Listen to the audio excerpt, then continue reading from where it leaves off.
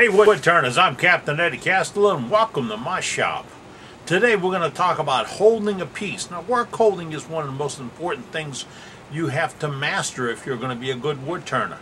You have to figure out how to hold every shape, every way, all the time. And work holding is an art. Today we're going to play around with a little Venturi vacuum system. Now there are all kinds of vacuum systems. This is the simplest, cheapest, easiest to get into. And if you want to know more, you know the deal. You gotta watch.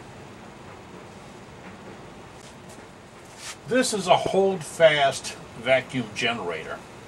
It uses a series of Venturis inside of it, air-powered, to create a vacuum. Now, Venturis to create vacuums used in jet aircraft and motors, all kinds of places. And this has got a couple of small Venturis in it. Now, you'd be amazed how simple the inside is, but how difficult it is to maintain if you don't keep the line clean and dry. Clean and dry means once you stop using this thing tonight and you go put it away, you plug that hole because dust in that hole mess up your Venturis. So you have to maintain the system. Now, it runs on 40-45 pounds of air. 50 is better. 100 is not better. So it likes 50 to 65 maximum with a minimum airflow of about 2 CFM. Now I've got several little pony compressors that'll keep up this thing all day long. Now it has a gauge on regulator, and this one got a little crushed. The plastic's gone, but I regulated off my other compressor. And it's got a vacuum gauge. And I've had this thing get up to about 25, 26 inches of vacuum. Now, or ounces, pardon, it's inches of vacuum. Now, if you think, inches, can I go more? You can't go more than 30. That's a positive vacuum. So, this is a nifty device. This, with the hose and the adapter I'll show you in a minute, sell for $2 something at most of the crafts catalogs. Now, if you have, now besides this, which is about $200 or $300 with the gizmos and gadgets to make it work, you could go to a vacuum pump like a Gast or others used for refrigeration work. Check it out before you buy it, even a used one, and watch the deals online. Make sure there's a return policy through eBay or anybody else that you get one through. This is a Venturi system. You have to have a compressor. With the others, you don't need a compressor. And I've heard guys say, this is a toy, the other's really good. Well, this toy works pretty good for me. I've held some pretty good sized stuff with it. Now, in setting it up, you have to have a way to get the vacuum through your headstock to the piece. One way's got a nifty adapter that fits in line that you just put it on and it works really well.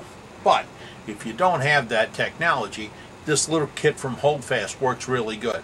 Let me show you with the chuck or the bowl. Now, they sell a nice aluminum rig that's all aluminum and it's got gasket material on the face of it. The one I bought was for a different lathe, so I sold it off. And now I have two pieces of 3/4 plywood that I turned. I made a recess. I put the hub from a clean out on it, put a couple of grooves in the face of it.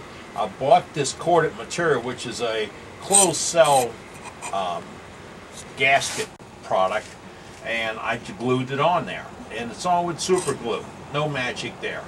There's a depression in the bottom. I have a bottle bung stopper on it here. This is lamp pipe. This presses against the bottom of the piece, goes through the headstock set, comes out the other end, and this component right here makes it all work. This is a bearing that allows the pipe to spin and the hose to stay still. And this is the magic piece. Now these folks are smart enough not to sell this by itself. You have to buy the kit to get this. So if you're looking to get into it, get the kit.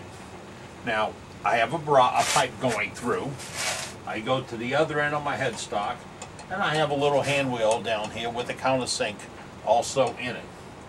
I tighten up the end with the plastic pivot until I put some pressure on this bung, this cork bung I picked up at the hardware store, and I pull it tight. Now as soon as it's tight, I know I'm sealed to here. Now, so I can say when I turn on the Venturi and I put my finger over this hole, I'm going to get about 10 or 15 ounces or inches of vacuum. Now, that's good.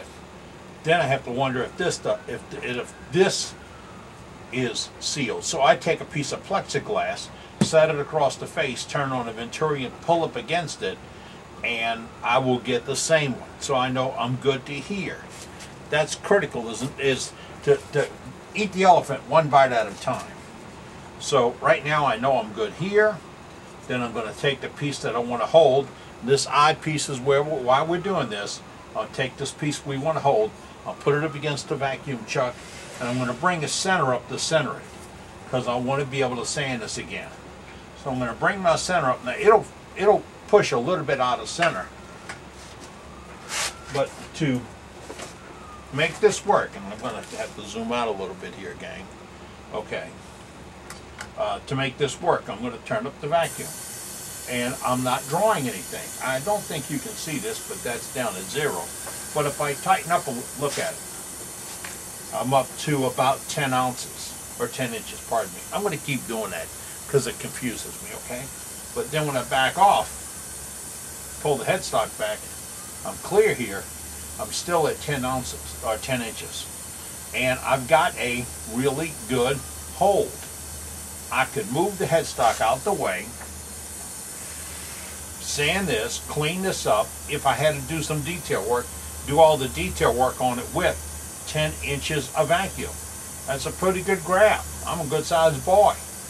And that's on there. Now, if it went up to all the way to the 30-inch mark, I might crack or deform the bottom of this. So it wouldn't benefit me to have a whole lot of pressure. Now, if you're dealing with something really thin or something punky, you might run into a little problem of pulling too much on it and cracking it. So especially if you turn a big thin bowl and you want to pull on one point, you have to back off a little bit.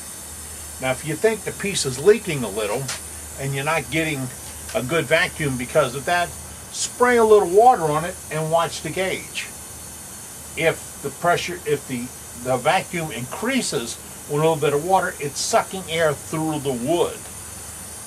There's a couple of things. Seal the wood, seal the inside with something, not while you have the vacuum on it because you'll really screw it up. Spray, take it off, seal the inside with something that'll caulk it up or clog it up. Say you're doing a natural edge bowl and you want to turn it around and do the other side. Put a finish on that side so you pull against the finish too. Now when you get done, you're going to have some marks on the finish where you pulled it away from the wood a little bit. That's easy to buff out. You don't have a lot to do on that. Now this piece is ready to go. And as you can see, because the pipe has got the roller on it, out little side footage here, I'm tight here, I'm centered, I can do some work, I've got 10 inches of vacuum, the line's flexed, my big compressor didn't kick on yet. I'll go about 20 minutes, 25 minutes set up like this before I use that, what is that, 30 gallons of air that's in there. That's the basic rig. This whole thing can be replaced with a gas or a regular vacuum pump that creates negative pressure. You can take all that off and do it the same thing. Nothing else would change. If you had the gas, you'd still need that pivot or that bearing or that one-way adapter or something similar. You still need to do that. Now, let me shut everything down here.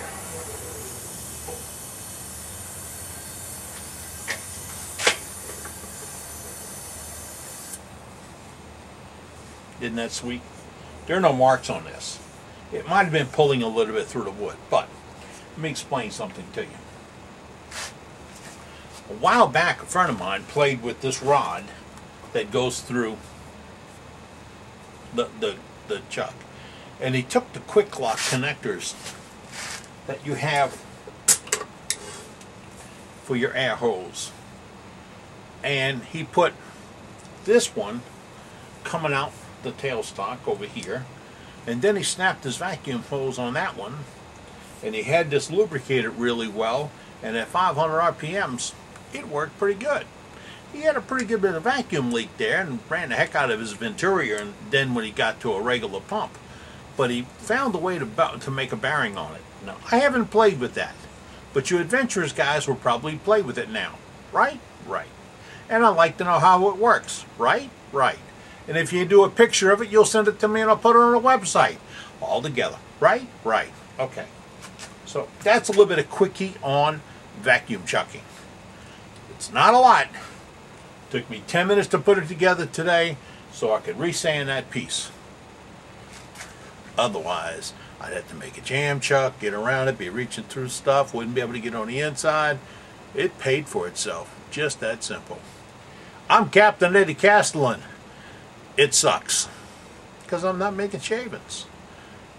Did you get that? Vacuum sucks. Did you? Never mind.